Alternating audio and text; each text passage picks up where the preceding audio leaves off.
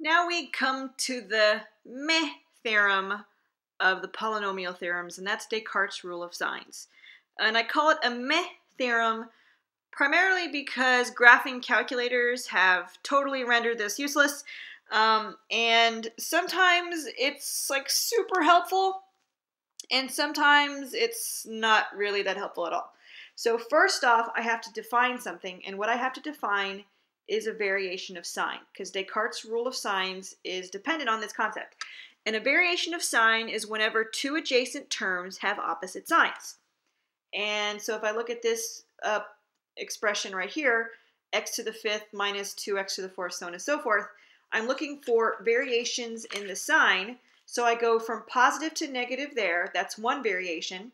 And then from negative positive there, that's a second variation. And then from positive to negative there, this gives me three variations in sign. And so what Descartes noticed was a pattern in the number and type of roots dependent on the variations in sign, which is a really cool thing back in the day, but not so useful for us right now. Okay, so here's what actual Descartes' rule of sign says, and here's the criteria. It says, let p of x be a simplified polynomial function with real coefficients. The terms are arranged in decreasing degree. Okay, and so once you have all that set up, then you have two portions of the theorem. The first portion says that the number of positive real roots of p of x equals 0 is the number of variation of sign of p of x, or this is why it's annoying, is fewer than this by an even integer. Okay, and the second part of the theorem talks about negative real roots. It says the number of negative real roots of p of x equals 0 is the number of variation of sign of p of negative x, or is fewer than this by an even integer. And so let's look at an example of when Descartes' rule of signs works really well. And the example I'm going to use is x to the sixth minus 15x minus 1. If I look at this, part 1 of Descartes' rule of sign says count how many variations of sign you have in the original polynomial, and I'd have 1.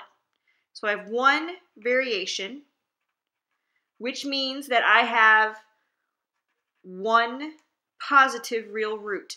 Because remember, the theorem says it's this number of variation of sign or an even number of integers lower than this, and since I can only have one, I can't have negative one positive real roots, so I know that there's one real root for this. Okay, now part 2 says I have to find the variation of sign of the opposite of x, and so what I do is I replace x with its opposite, and I simplify the signs here, and I look at the variation of sign in this case, of which I have 1, which means I have one negative real root. Okay, so by the fundamental theorem of algebra, I know this thing has 6 roots, right?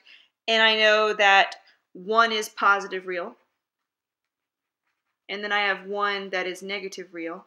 That means the other 4 have to be imaginary, because I've been given 6 roots in total, 1 positive real, 1 negative real, 4 imaginary. So now let's look at this meh version of Descartes' rule of sign, because you'll see why in a second. So if I have this polynomial, it's pretty long. There are 5 terms, and then there are 2 variations of sign, right? So 2 variation means that there are either 2 positive real roots or decreased by an even number. So that means there can also be 0 positive real roots here. If I look at the negative version of this polynomial, I have negative x raised to the 7th plus negative x raised to the 6th minus 8x negative x raised to the 4th plus 3 times negative x plus 9. And I just simplify this for signs. I get negative x to the 7th plus x to the 6th minus 8x to the 4th minus 3x plus 9. And I look for variations in the sign, of which I have 3. So that means I have 3 negative real roots or 1 negative real roots. And by the fundamental theorem of algebra, I know that there have to be 7 roots in total, right? And so if I look at the possibilities, I actually have to put them in a table. So when I ask you to determine, use Descartes' rule of sign to determine the possible nature of the roots, I want you to make a table like this, where you have positive real in one column, negative real in another column, and then imaginary in the third column. You can't use the word complex because they're all complex, but imaginary. And so I can have 2 positive real roots, and I can have 3 negative roots, which means I have 2 left over for the imaginary. Or I can have 2 real roots, 1 negative root, which leaves me with 4 for the imaginary column. Or I can have 0 positive real roots, 3 negative real roots, which leaves me with 4 in the imaginary column. Or I have 0 positive real, 1 negative real, which leaves me with 6 in the imaginary. So one of these is true. If you remember back when we talked about the factor theorem, I said, oh, hey, I wonder if there's a theorem that will give me potential factors to try to synthetically divide out. And that theorem is the rational root theorem. And it's kind of a long theorem, and it comes from, well, the fact that when you multiply polynomials out, your roots are components of the leading coefficient and the constant term. So here's what it actually says. P of x equals 0 is a polynomial equation with integral or integer coefficients. Suppose that it has the root h over k, where h and k are relatively prime integers. Then h must be a factor of the constant term at the end, and k must be a factor of the coefficient of the highest degree term, or the leading coefficient. And so what this does is it gives me a potential list of rational roots to try to synthetically divide out.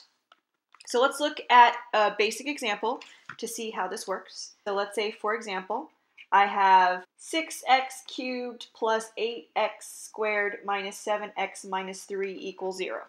Okay, so I take the constant term, and that's the h, right, which would be my numerator, and I look at all of the possible factors of 3. So I can have a plus or minus 1 or plus or minus 3. And then my denominators, which is the k, which comes from the highest degree term, which in this case is 6. So my denominator is going to be made up of maybe a plus or minus 1, plus or minus 2, plus or minus 3, or plus or minus 6. So what the rational root theorem says is that if there exists a rational root, meaning fraction, integer, something nice, a nice root that I can synthetically divide out really sweetly, it's going to be one of these ratios, plus or minus 1 over 1, plus or minus 1 over 2, plus or minus 1 over 3, plus or minus 1 over 6, which is from numerator to all these denominators. Or it can be plus or minus 3 over 1, plus or minus 3 over 2, plus or minus 3 over 3, and plus or minus 3 over 6. Now I can cross this one off because it's just 1, and I can cross this one off because it's just a half. So this gives me 1, 2, 3, 4, 5, 6 possible rational roots. So if there is a rational root for that polynomial, it's going to be one of these, well, 12, because they're plus or minus. Now, this seems like it's not at all useful, but it actually is, because you can do synthetic division to test all of these out pretty quickly. And as soon as you find one, you can create a quadratic, which you can then solve like any other quadratic. So this is all the rational root theorem tells me. And so it doesn't seem like a super powerful thing. It seems kind of annoying. But in conjunction with the conjugate root theorem and the factor theorem and the remainder theorem and Descartes' rule of sign and the fundamental theorem of algebra, you can put all of these theorems together to solve something that's a higher degree. And so that's what you're going to be working on in class. I'm going to show you how to put all of the theorems together, or I'm actually going to make you put all of the theorems together to solve something that has a degree higher than 2.